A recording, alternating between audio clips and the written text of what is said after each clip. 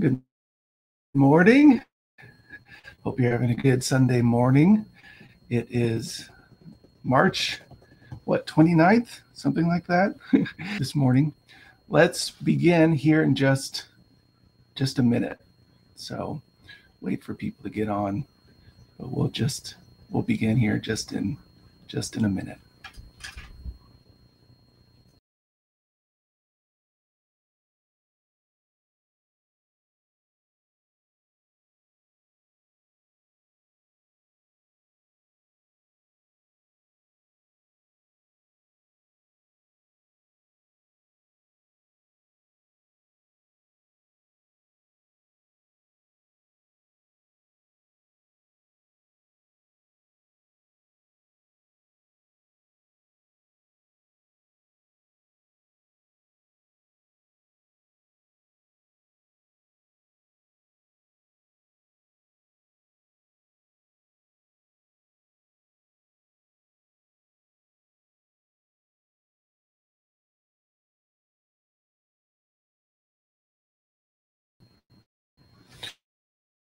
Okay, I'm back. Thanks for joining us this morning for our live stream. I'm glad you are tuning in. Let's begin with some announcements. Let's see if this works.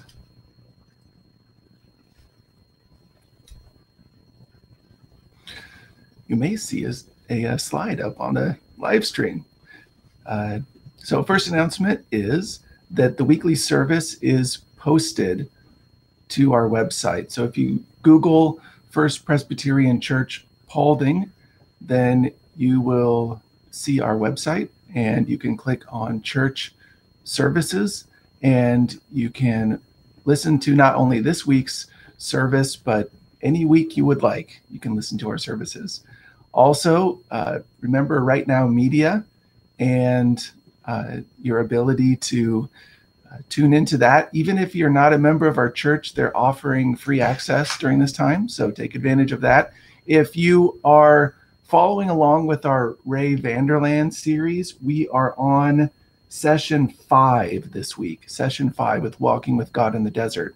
And for our Sunday school class, this week is lesson 10 for the Judges series with J.D. Greer. So feel free to take advantage of that this week. Also, the Ministerial Association, which we are a part, gave a donation to Becky Michaels and NOCAC to help out those during this tough time. So know that as a church and as a Ministerial Association, we are trying to help this community. We are donating money. We are looking to be involved. Also, know that there is an opportunity if you would like to give, if you feel so led by God to give to our church during this time. I know with not having services, we're not able to take an offering, and we still would like to keep functioning as a church. And so there's an online giving option that I will link below. It's an easy way to give if you want to give electronically in that way. Also, if you would just like to stop by and drop off your donation, it's just me in the building, so you can safely just come in and drop it off if you would like. So that's our announcements today. Let's begin this time together with a call of worship. Our call of worship today begins with Psalm 118. Psalm 118 says this: "The Lord answered me and set me free. The Lord is on my side. I will not fear. The Lord is on my side as my helper. You are my God. I will give you thanks. You are my God. I will extol you. Oh, give thanks to the Lord, for he is good, for his steadfast love endures forever." Amen. Our first song together is the song "You Alone Can Rescue." I think it was new to a lot of us last week, so we're going to sing that again. Keep practicing this song together. I think it's a very appropriate song for this time, that God alone can rescue. So wherever we are, let's continue to sing to him and sing to him that you alone can save. You alone lift us from the grave. So let's sing.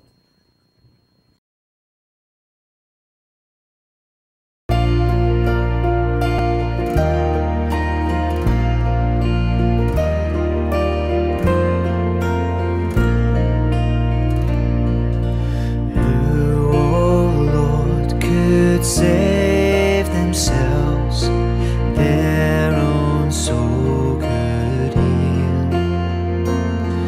Our shame was deeper than the sea, your grace is deeper still. Who, oh Lord, could save themselves, their own soul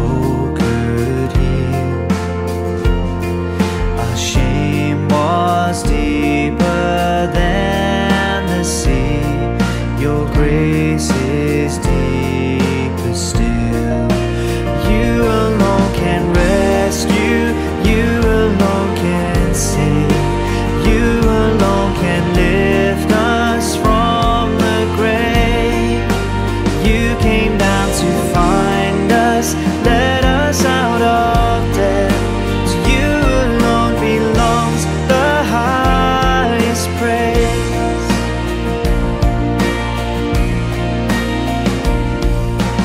You, oh Lord, have made a way, the great divide you heal. For when our hearts were far away, your love went further still.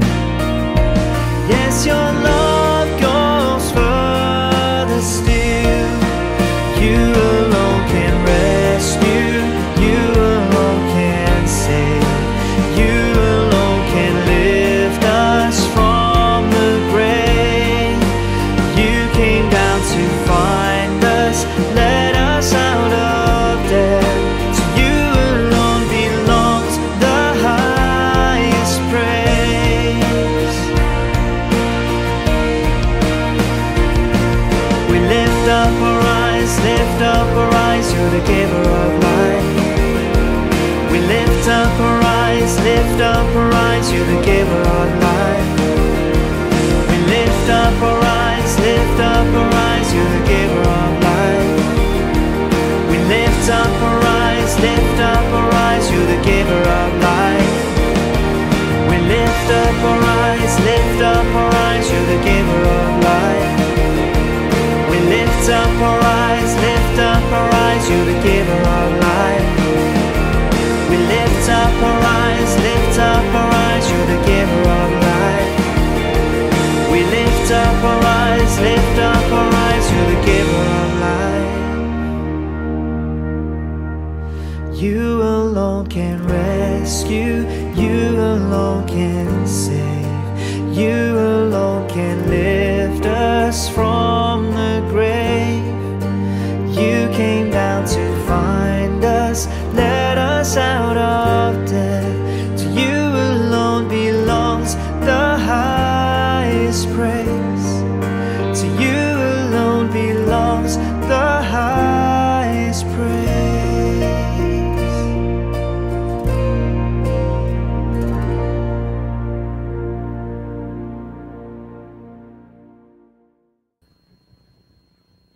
Amen. Oh no. Oh no. Don't play again. Well, let's have a prayer together. We're going to end the prayer with the Lord's Prayer. So know that we say debts and debtors. Let's pray. God, our Father, we praise you this morning. Thank you for your grace in our lives.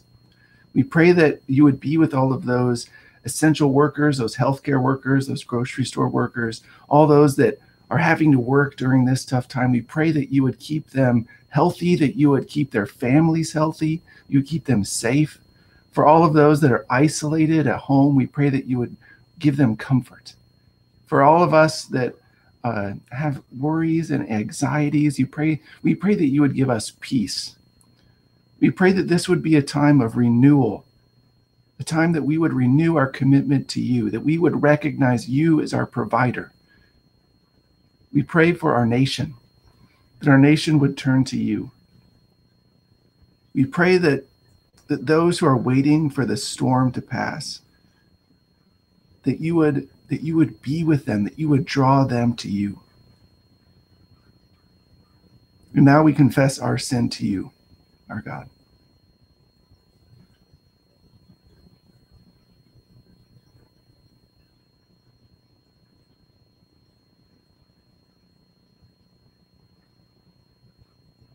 God, we thank you for your grace in our life. And now we pray as Jesus, our Lord and Savior, taught us to pray, saying, Our Father, who art in heaven, hallowed be your name. Thy kingdom come, thy will be done, on earth as it is in heaven. Give us this day our daily bread. Forgive us of our debts as we forgive our debtors. Lead us not into temptation, but deliver us from evil. For yours is the kingdom, and the power, and glory forever. Amen.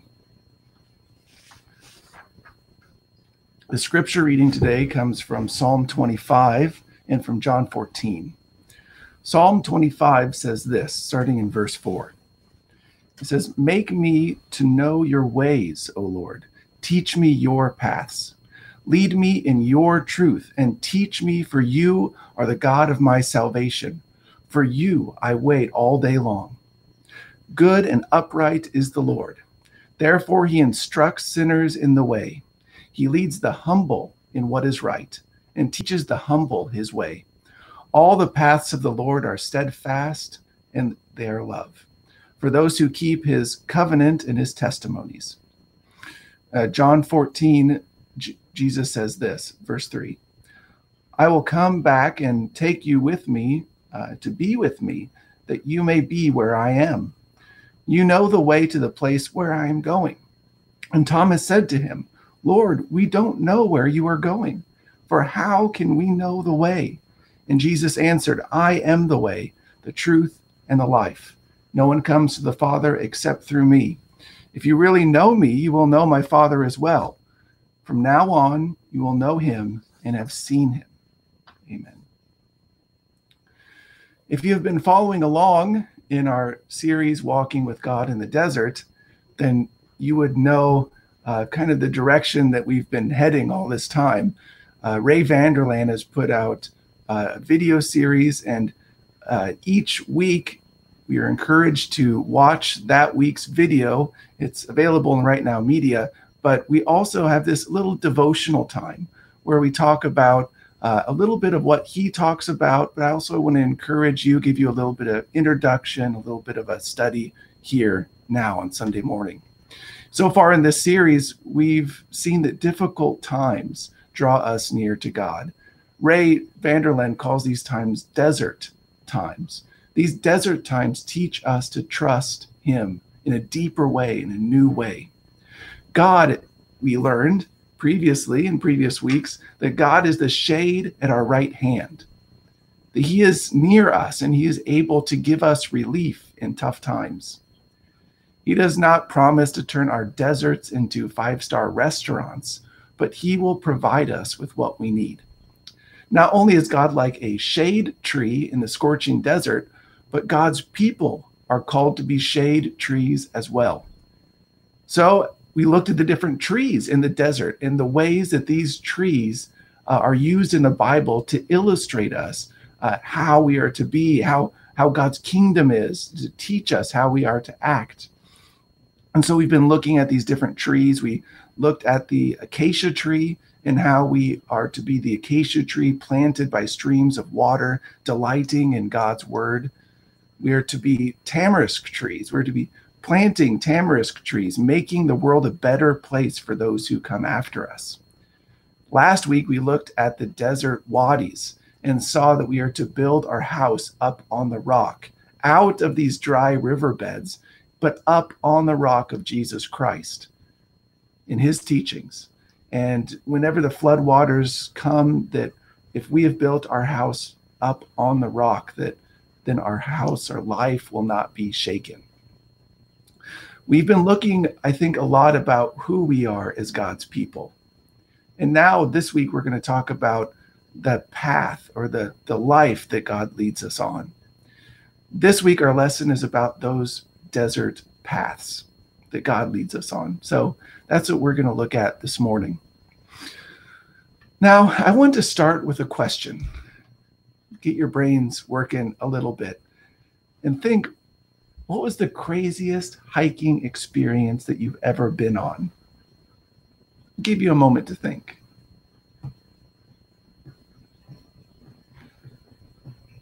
Now, I think the craziest hiking experience that I've ever heard about was the hiking experience that my brother and his wife went on just a few years ago.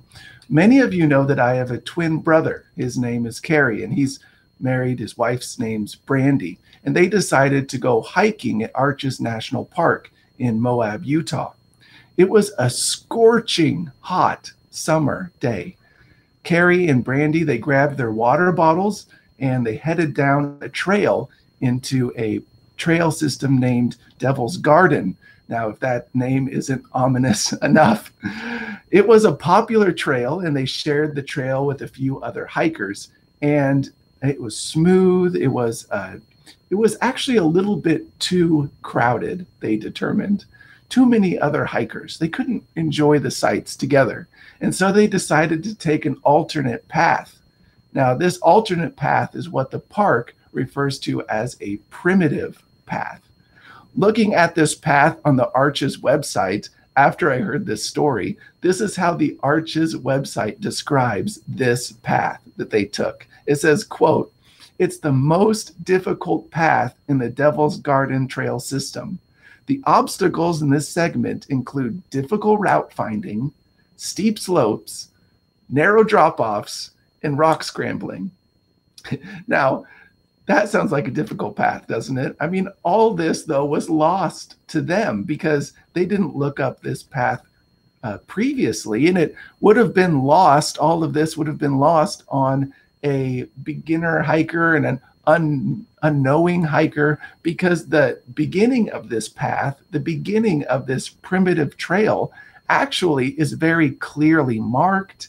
It is easy. It looks like it's going to be no problem. And so Carrie and Brandy went down this primitive path. Well, the first 10 minutes were wonderful. There were less people. It was beautiful. They had plenty of water. But this quickly changed. It began to become very difficult to tell where the path was. The once clear path was barely recognizable to the natural terrain. The path began to follow a dry creek bed, and they started just guessing where the trail was. At some point, panic struck. They felt lost. They had run out of water. They were dehydrated. Even their hands began to swell. The high rock formations that were around them made it impossible to tell where they were.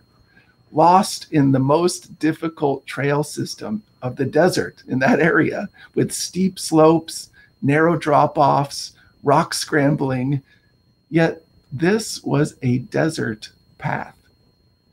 You may not have ever experienced a similar hike, but I wonder how many of you have ever felt like this.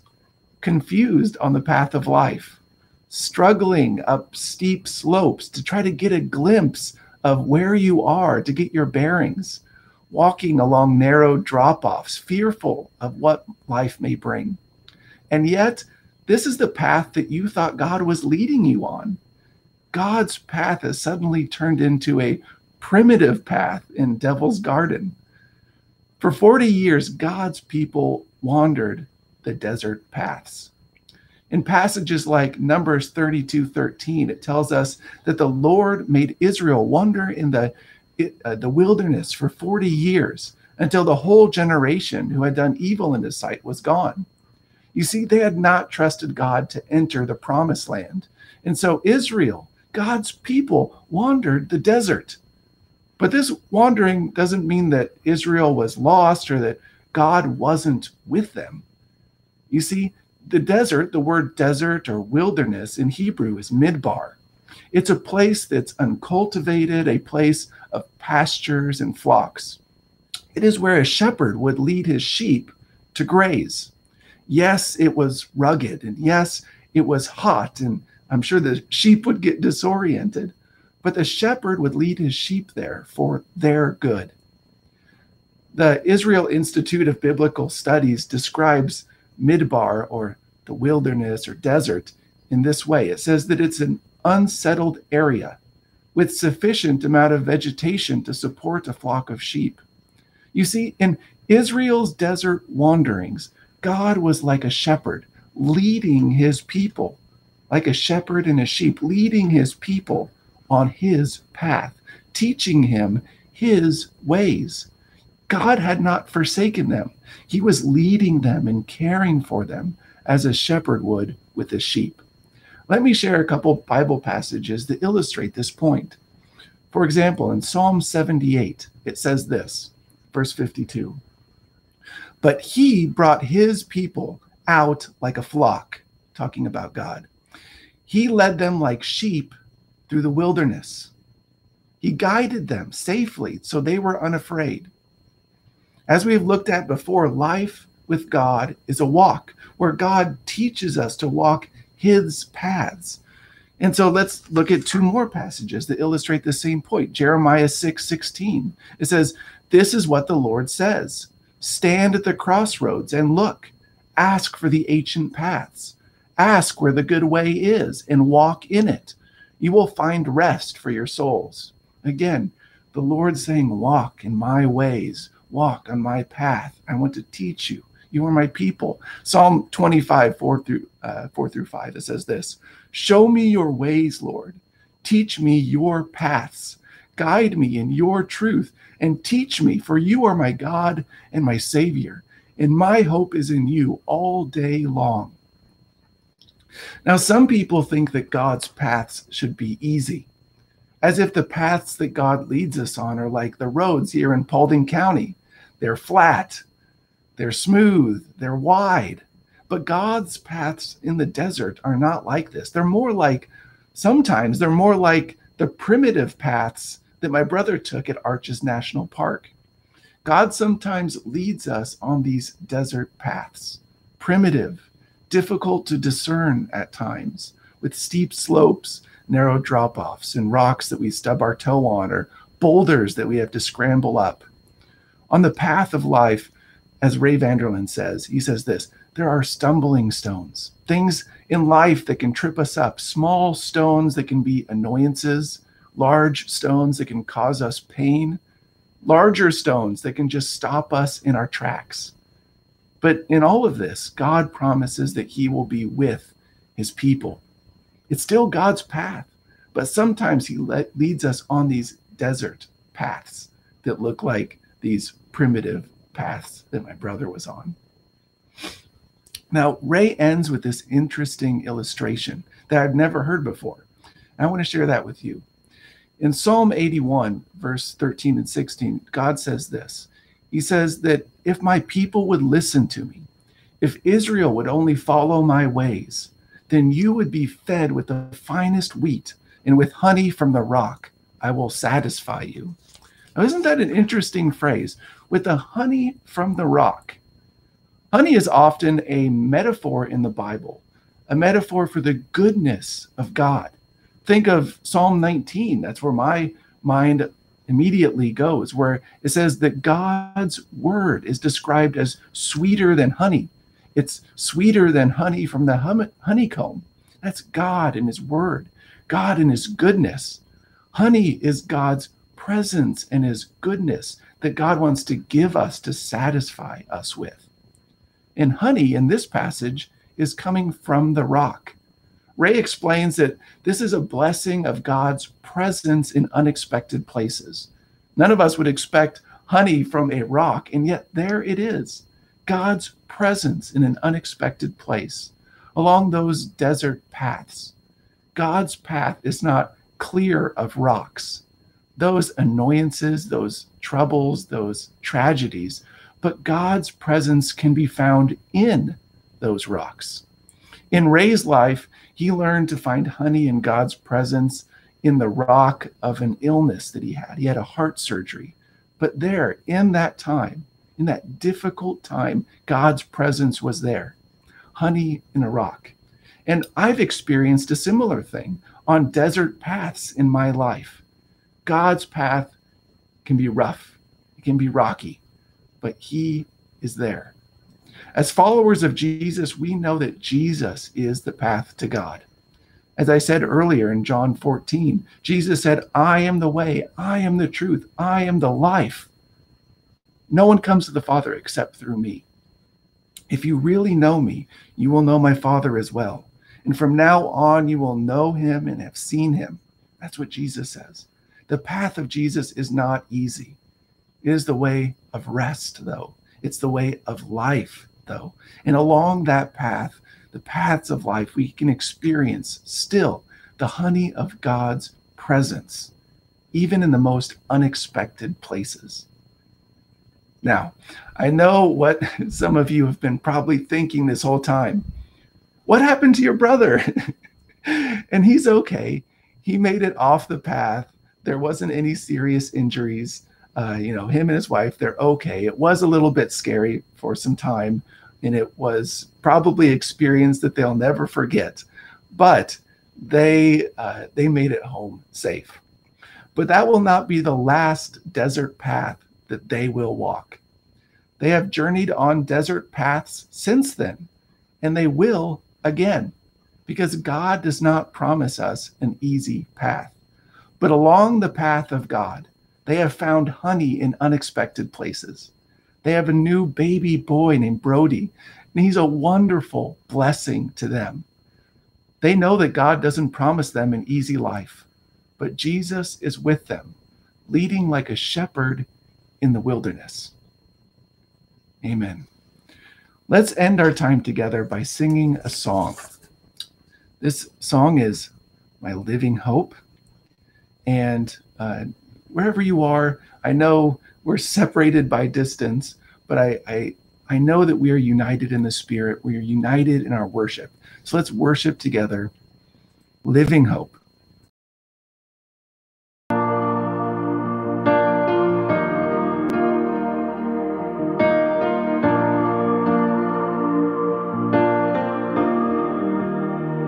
How great the chasm that lay between us, how high the mountain I could not climb. In desperation, I turned to heaven and spoke your name into the night. Then through the darkness, your loving kindness tore through the shadows of my soul. The work is finished, the end is written. Jesus Christ, my living hope. Who could imagine so great a mercy? What heart could fathom such boundless grace? The God of ages stepped down from glory to wear my sin and bear my shame. The cross has spoken, I am forgiven.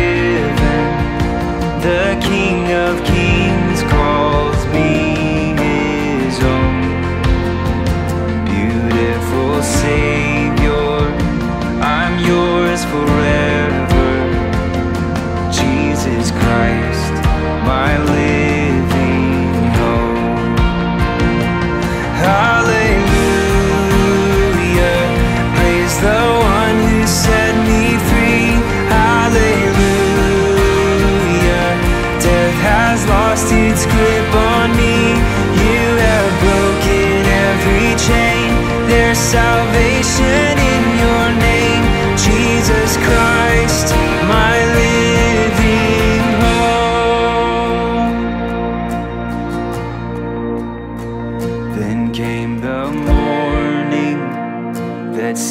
the promise, your buried body began to breathe.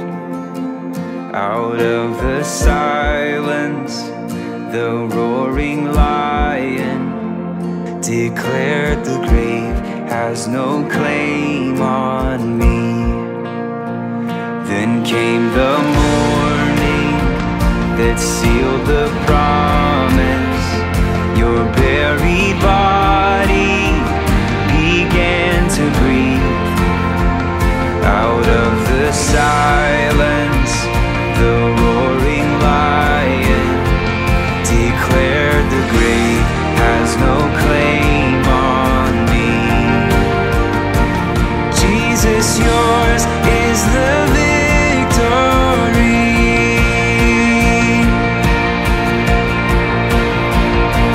Hallelujah,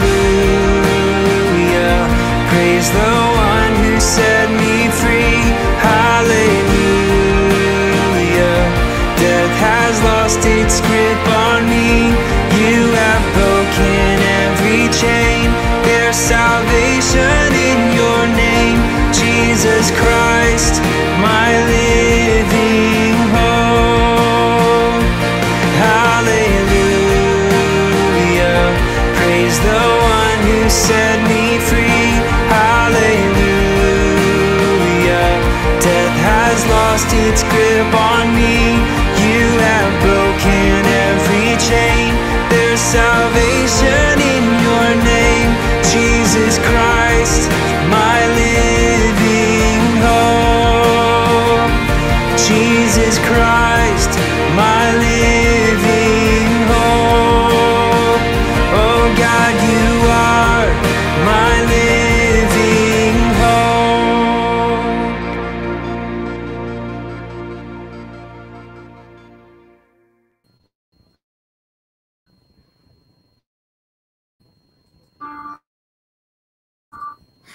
Amen. So wherever you are, I pray that you would have the peace of God, that you would be able to. Thanks for joining us for our live stream, and God bless.